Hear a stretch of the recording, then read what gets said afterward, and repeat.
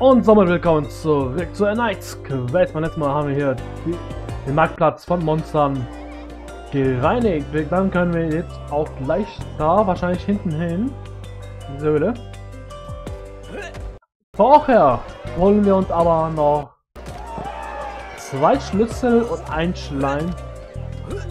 Die zeige ich euch jetzt, wie man die holen kann. So. Dafür einmal hier auf die Dächer. Bei diesem Schleim, den wir gehört haben, der ist da oben. Und den Schlüssel, da kommen wir gleich noch hin. Erstmal müssen wir hier auf diesen Balken und dann von hier darüber. Das ist ja richtig krass. So. Weil dann können wir jetzt dieses da runter auf diese Mauer. Meine Güte. Sonst habe ich keinen anderen Weg gefunden. Wahrscheinlich ist es auch so gewollt. Hopp. Hopp. So, einmal hier links lang. Dann haben wir hier diesen Schlüssel schon einmal eingesammelt.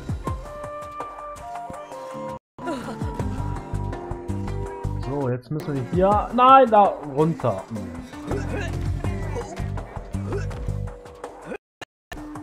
Rossi will mal wieder hier nicht das, was ich will.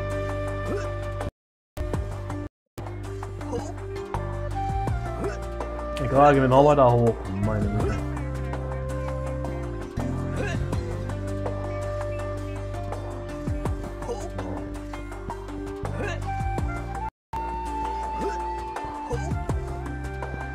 Und von dort aus geht es dann weiter zum Schleim. Ja.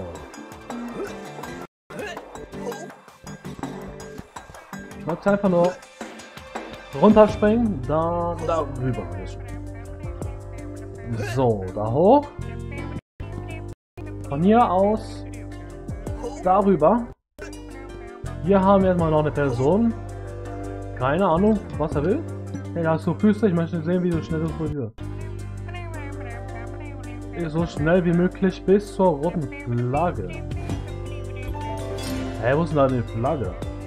Da oben beim anderen Dach. Aber ich weiß nicht, wie ich reinkommen soll. Ein andermal bitte. Erstmal kümmern wir uns um den Schleim. Oh, hier drauf. Darüber. Hier hinter, wo noch ein bisschen Geld liegt. Nein, ich möchte da nicht hoch oder was?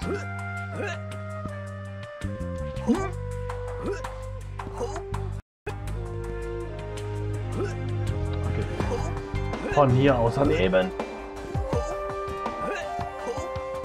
Dahinter was? Ja. Oh, da geht's da hoch. Sammeln hier den Schleim auf. Und dann den Schlüssel, ja? Erstmal fallen wir dazwischen, Alter. Das ist gut.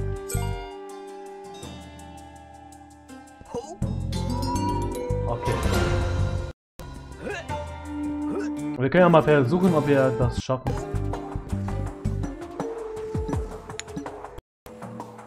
Alles für die Wissenschaft. Ja. 1 Minute 39. Fahren ist da vorne.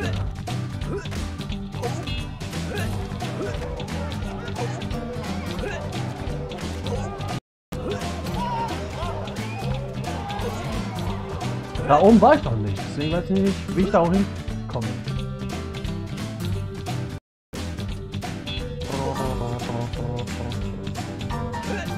Auf jeden Fall erstmal hier hoch.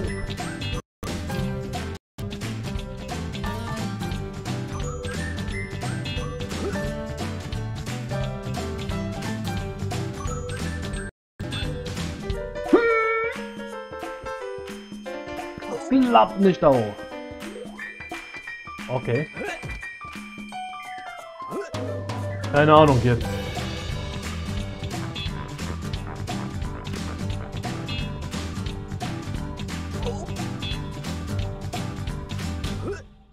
Soll ich doch rüber?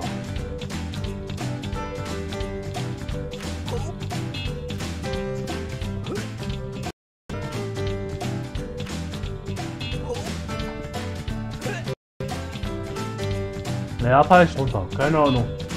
Wir sollen uns jetzt nicht weiter stören. Ist ja egal. Ja, wirklich, oh! Ohne Momento.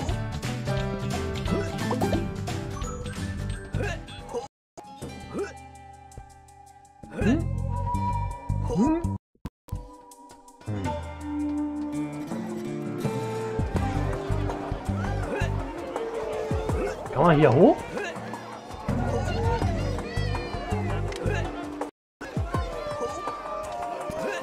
Kann man da hoch?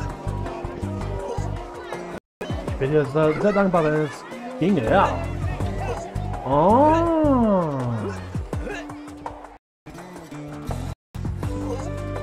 Von hier aus kommen wir hier hin. Oh Gott.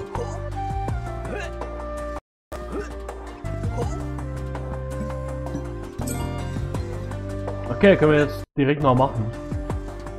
Das mache ich jetzt egal.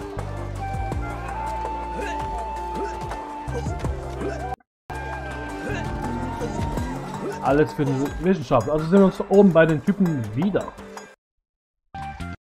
So, da sind wir auch schon wieder. Eigentlich gar nicht so schwer. Aber in der Zeit müssen wir ja aber dann wieder zurück, ne? Fällt mir gerade ein.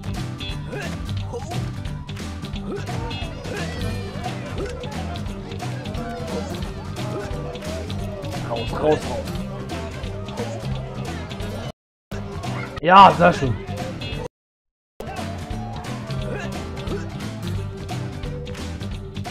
Ich muss nicht runterfallen. Ja, easy. Was ist das? Jetzt komm wieder runter.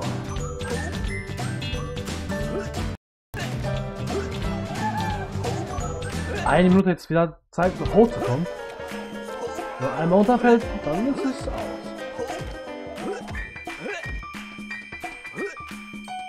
Ja, so nicht.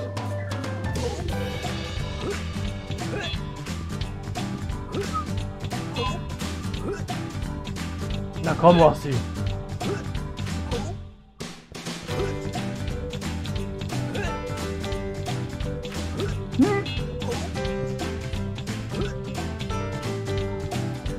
Sekunden. Gibt es einen schnelleren Weg?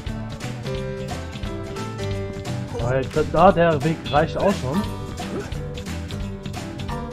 Außer wir machen einen Fehler, dann sind wir echt so blöd hier.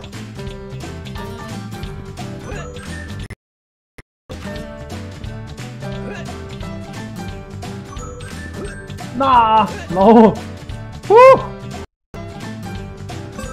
Ah, dort ist es geschafft, ein weiterer an dem die Plage zufrieden ist. Ich fürchte den Tag, an dem sie unzufrieden ist. Ich weiß nicht, was das bringt, außer wir kriegen mal eine Kleinigkeit. 2 Meteoriten. Damit können wir unsere Waffen verbessern.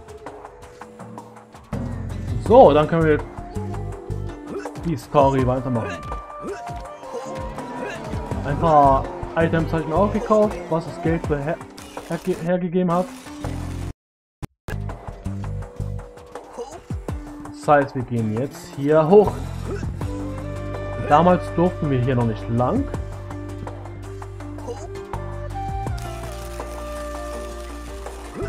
Aber jetzt. Nicht verbannt, okay.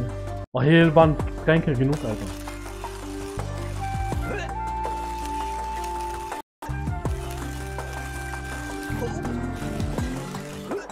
Nein, nein, nein! Oh.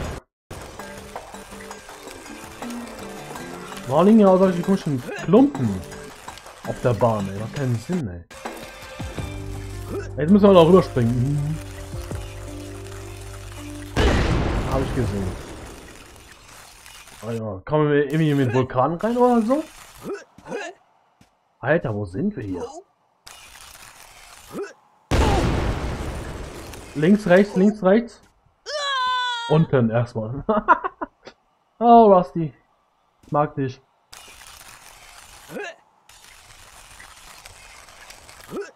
Ich gehe links.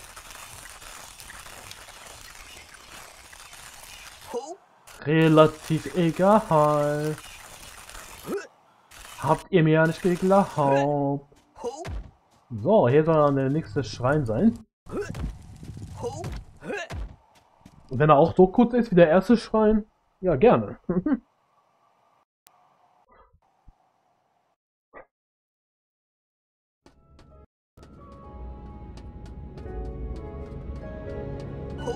Schrein des Flammenhüters. Ich schau mal kurz auf die Karte, ob hier irgendwas gibt. Nö.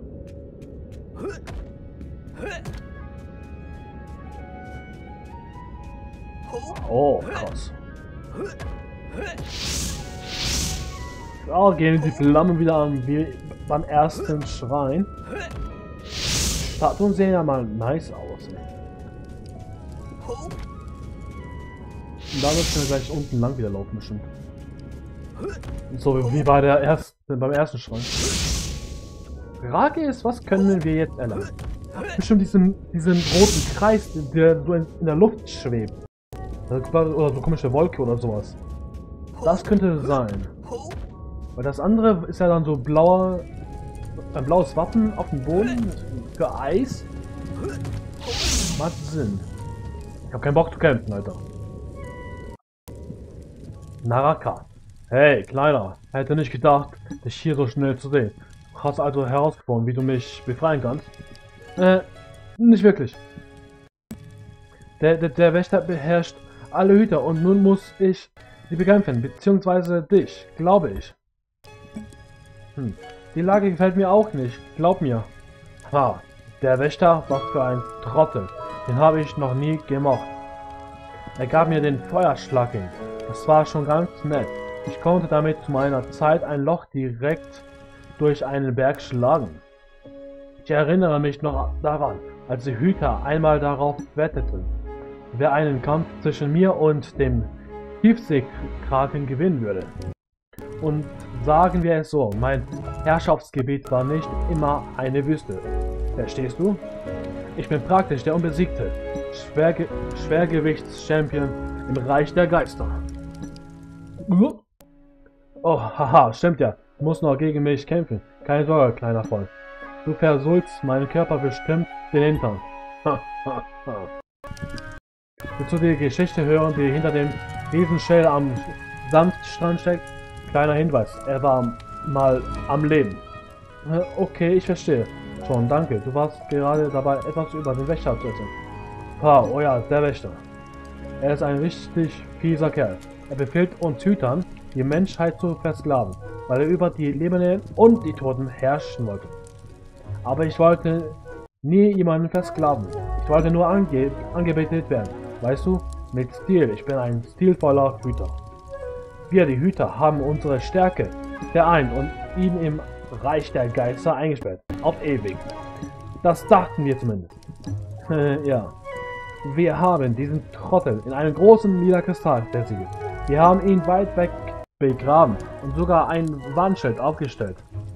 Wir werden wohl nie erfahren, wie er sich befreien konnte. Naja, es bringt nichts. Zerbrochenen magischen Kristallen nachzuweilen. Jetzt ist nur wichtig, dass wir dich in Kampfform bekommen. Jetzt runter mit dir und gib mir 5000 Liegestützen. Haha, war nur Spaß. Keine Zeit dafür. Außerdem kannst du tun, was alle großen Athleten tun. Künstliche Aufputschmittel verwenden, um meinen Vorteil zu erlangen. Ich kann die wahre Macht des Feuerschlagrings entfesseln. Ich verleihe dir die Macht des Flammenlaufs. Kleiner Freund, sei bereit. Wie vermutet wahrscheinlich. Jeha!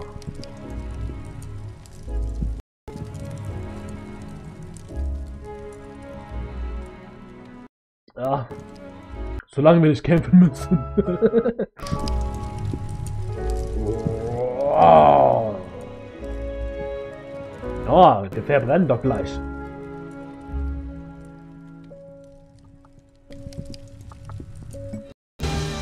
Du hast die Flammenessenz.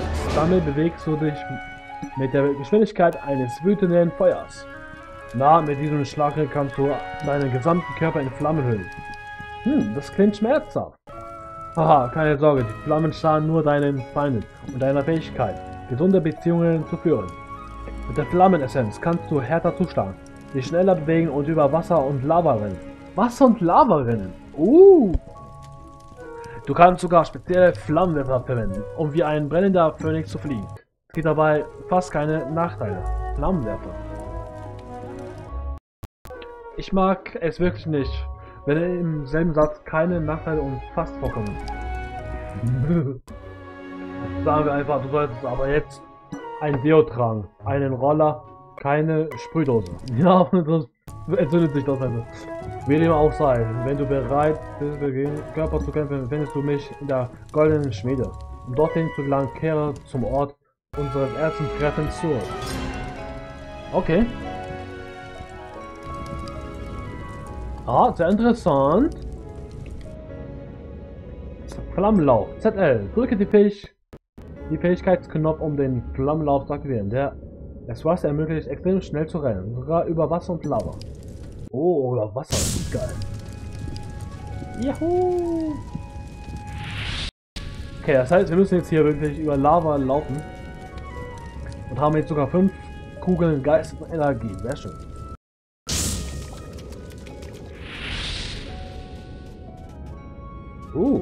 Ein Heilbrunnen. Achso, ne, wir müssen ausweichen, okay. Ja, wir müssen auf die drauf.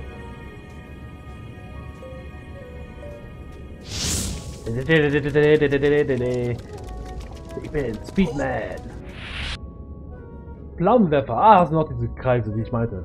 Hüpfe während Rusty Flammenlauf in einem Flammenwerfer. Um über weite Entfernung geschleudert zu werden. Manchmal musst du den Sprung genau zum richtigen Zeitpunkt ausführen. Oha.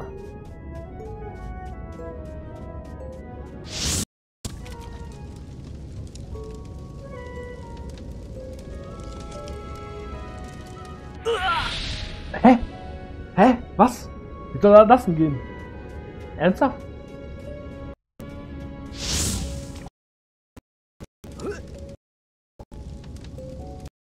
Ne, wir fliegen einfach wieder zurück. Macht keinen Sinn.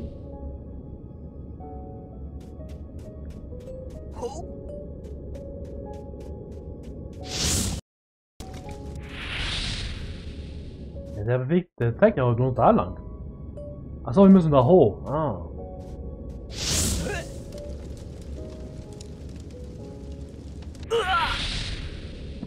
Auf so ein Ding müssen wir. Nein, das war wieder falsch. Ah, es bewegt sich und dann. Ah, keine Ahnung, wie das gehen soll, ja. Ja, da hoch.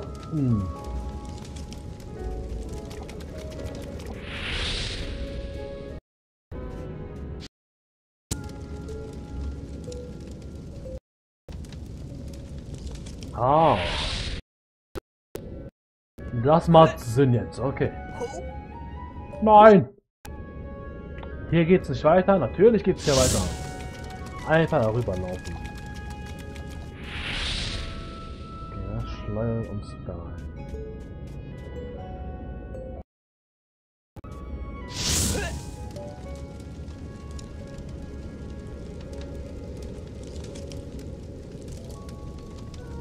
Ja, was macht der denn, Alter? Ernsthaft? Bloß nicht runterfallen jetzt, Alter.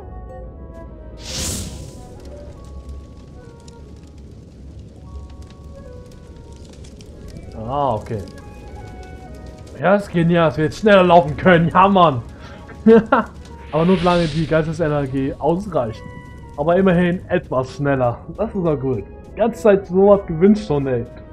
So, immer so gemeckert. Gerne mal wieder irgendwie schneller laufen können. Jetzt können wir es. Auch wenn es nur für eine kurze Zeit ist. Egal. Okay. Hey, Wenn, ich habe mit Naraka gesprochen und er hat mir die Fähigkeit des Flammenlaufs verliehen. Er sagt mir, dass die Hüter dazu bestimmt waren, die Welt zu versklaven. Doch sie sperrten den Wächter im lila Kristall ein. Wenn der Wächter in Schach gehalten werden konnte, dann frage ich mich, ob es einen Weg gibt, ihn auch dauerhaft zu besiegen. Ein Puzzleteil fehlt noch. Gehen und sprich mit Glatzia im Schrein der Eishüterin. Naraka hat nicht gelogen. Ich rieche nach reinem Schwefel. Ich glaube, ich verliere bei den ganzen Dämpfen noch das Bewusstsein. Ich hoffe, dass Glatzia Macht eine Art Deodorant beinhaltet. Denn mit dieser Gestalt lasse ich dich nicht in mein Haus. Ja, Mann. Mission, finde ein Deo, Alter. So, das war's dann mal für heute. Beim nächsten Mal machen wir uns auf zum Schrein von Glatzia, die wir ja schon kennengelernt haben. In dieser Schneedisco, die ziemlich geile Musik war. Naja, bis dahin bedanke ich mich herzlich fürs Zuschauen und sage nur, ich bin euer Basti, bleibt fit und ciao.